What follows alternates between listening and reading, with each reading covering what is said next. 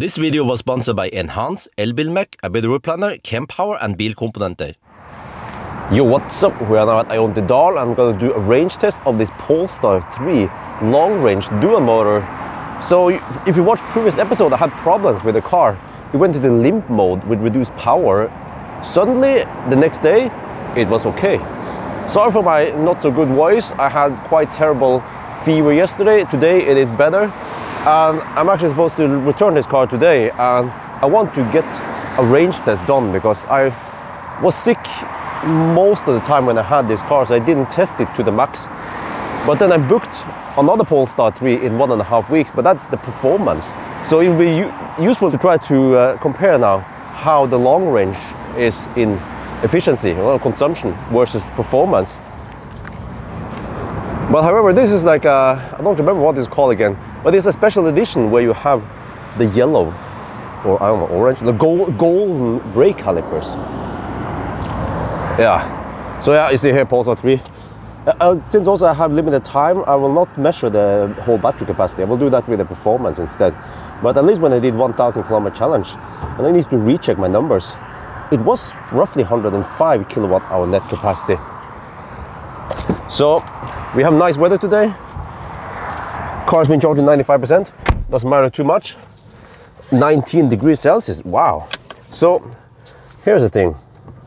We're not going to do the regular route because of limited time. So over here now we are at Dal. We'll just drive over to Nebbenes and then back again, and then over to Haugesæter and back again. So that's roughly a not sure how much, 30-40 kilometer loop. So that should be good enough to get an impression of the consumption. So when it comes to trip meter, even though this is a Chinese car, okay, nice, a Swedish car, we actually have proper trip meter here. We have to go to the trip meter, and we have a bunch of stuff here since last charge. Probably used since last reset. I can reset this. Wait, how do I? Oh, okay, you get lots of information here. Yeah, and then there's a reset button there. But I'm gonna show you. Suddenly the car is in English. Yeah, that's also weird because previously, where is it again? When I did the 1,000 kilometer challenge, I could not switch language, but suddenly it worked again. It's like, this car is so moody, like my wife, you know. I would go here to language and it would not switch, but suddenly now it worked. So okay, whatever, as long as it's working, then no problemo, right? And then when it comes to, yeah, another thing, we go to settings here, drive. So creep is on, ESC, okay, la la la. Yeah, this defaults to range mode every time we start driving. Even though if you set it to performance, it will reset. But we're gonna use range mode. Doesn't matter, right? Well, we're on the move. We're doing the 120 test first. We have to cruise 123 to match 120 GPS speed. Well, it jumps a bit up and down, but it should be 120. Yeah. So, like I said again, 19 degrees Celsius, so that's nice weather. So consumption should be okay, right? Or at least good condition for consumption. Now we have auto steer active here. It's doing an okay job actually. Okay, we have some traffic here, so that messes up the test slightly. And since this is a fairly short loop, then it's also more affected by it. But I'll try to make it as even as possible. And for a 1 million NOK car, 100,000 euro car, then you expect the comfort to be good, right? Well, it is really good. We have air suspension and also soundproofing. Well, it seems to be above average. Now we have a bit of headwind and I can hear some wind noise.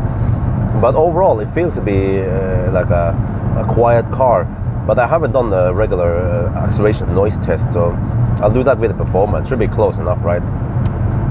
One thing I'm missing though is that we have glass roof here, but there's no way to dim it or make it diffuse like many other premium cars, right? Or not sure what I should call this. It's definitely not poor man's car, but I mean even ID7, which is almost half the price, has some kind of roof dimming. But I mean there's already some tinting here, so now with a strong sun in Norway, lol, then I don't feel the heat from above at least. Alright, almost done with the loop now, and let's see, it's a little bit over 30 kilometers, and The problem with the short loop is that the turnaround points, they are naturally slow, and that means that the average speed will be lower and the consumption is actually lower versus if we did a longer loop, like 100-kilometer loop, right? All right, the distance was 31 kilometer. This car underreports distance by 1%. That means that the consumption is 1% lower. So 260 watt-hour per kilometer. Well, I think in the longer loop might be 270, but it was still not that high. All right, let's try the 90 test then. Okay, 90 test, going at 93 on the speedo. Seems like right now we don't have that much traffic. That's good. And the previous one was fairly clean. There were a few cars in front, but not that much. Let's test the sound system. This car has Bowers and Wilkins speakers. Should be good, right?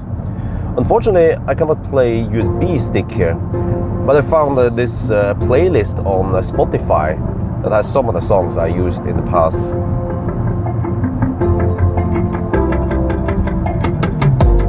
Oh, nice deep bass.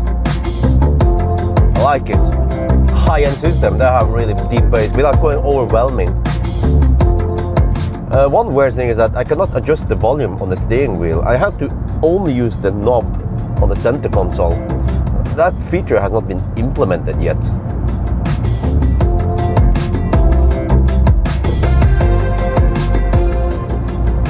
Okay, next song.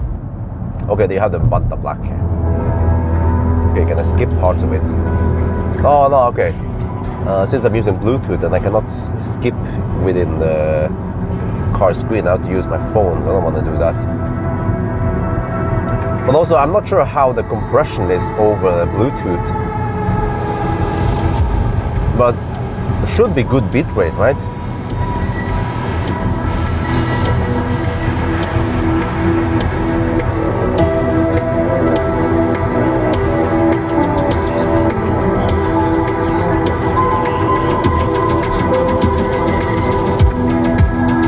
It's just high detail without going over crisp, you know what I mean?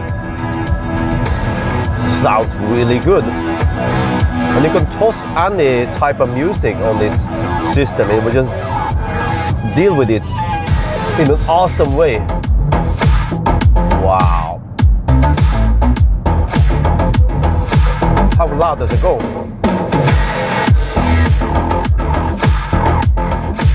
Whoa, you can just crank it up and it plays clear, punchy, no clipping, no distortion, at least not that much. Okay, let's see, there was one song, one more I wanted to listen to. There, this.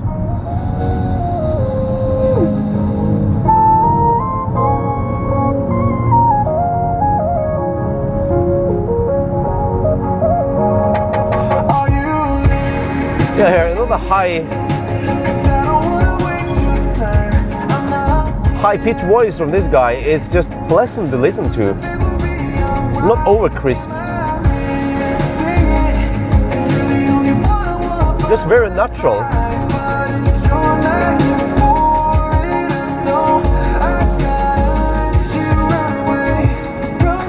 And the bass is just well balanced.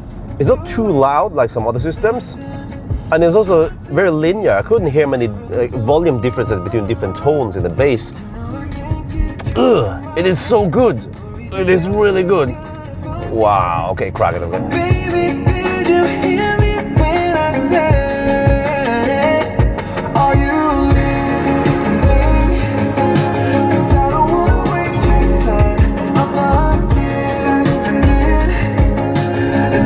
Okay, the car is a bit both when you go in the roundabouts. Yeah, I mean, it is what it is, like a big fat SUV. But okay, back to the sound system again. Well, unfortunately, I was not able to test it with the regular sound files, but from the impression from these songs is good. I probably rated 9 out of 10. Still feel like some of the other systems, they had slightly more punch, especially the KEF reference. But this is top notch, top notch. Man, it seems like the more expensive the car is, the more bing it has. Piano black here, and this trim here tends to reflect in my face. and there will be other sides of the car that also reflects here also. So almost at any angle you will get some reflection in your face. The cruise control stock here works similar as Tesla. You push it down to enable it, but then you set a new speed, and then you can go 5 up, 5 down here, and then press and hold to change. But unlike Tesla you push it up to disable cruise control autopilot. Here you push it down to disable it, and if you want to recall that speed, you have to push and hold for a couple of seconds, and then you recall it. Okay, in the 90 test we consume 185 watt-hour per kilometer. Now in this test, because the speed is lower, then we are less affected by the turnaround points, even though it's a short loop. But 185 watt-hour per kilometer, okay, corrected, it's supposed to be 183, I think. That is high, man. I think even the BMW iX was more efficient, maybe around 170. Yeah, I have to check. Well, we're topping up at Ioniq. Let me see what kind of speed we get here. I mean, it's a big battery, right? And it's 400 volt. Well, we don't see any volts and amps here. But, well, okay, I think the battery should be at okay temperature, maybe around 20 degrees Celsius. So 51 kilo. Yeah, if it was warmer in the battery, then we should get even higher speed from what I remember. But this is acceptable speed. Okay, so consumption in the Polestar is roughly on par with the other bigger premium cars, right? But the iX I tested in summer, that was the smaller battery, but the consumption was a bit lower there. And the Model X, yeah, was also roughly the same, but the high speed was better, maybe because of drag coefficient, but it was on winter tires, the Model X. But my impression after testing this car is that it seems to be not the most efficient car out there, but it's not super thirsty like Hongxi. But with big battery, you can still get good range. I also noticed that when I did 1,000 kilometer challenge, you can go quite far, almost to Varberg, almost 400 kilometer in one run on motorway at night. However, when we talk about these big cars, some of the cars, they are big external size, right, like this car, but then the interior space, I measured it in the banana box test, was actually not that great. It was actually worse than the Model Y or let's say Ioniq 5, right? Or ID4. So, well, at least here you get the comfort of the premiumness with a good seat, the air suspension, and in general, like a big car, you get all the nice features, the good stereo. But just keep in mind that it actually doesn't have that great utilizable space. If space is important for you, then maybe you should consider another car. But if comfort is important and you just want something different than all the freaking Model Ys on the road, then this is a good choice. When it comes to software, I have to be honest, brutally honest, it feels unfinished. It lacks many features that you have in most other cars that are sold now, you know, production cars. And it is also kind of glitchy and buggy. So yeah, I'm just tossing out all I know about this car, and then it's up to you to decide whether you want it or not. But I mean, it's not like don't buy, you know, like Stellantis or what was it again, Tata. It's not that bad. So anyway, I think that's gonna be for now. Hope you guys enjoyed this video. As always, thank you for watching, and talk to you later.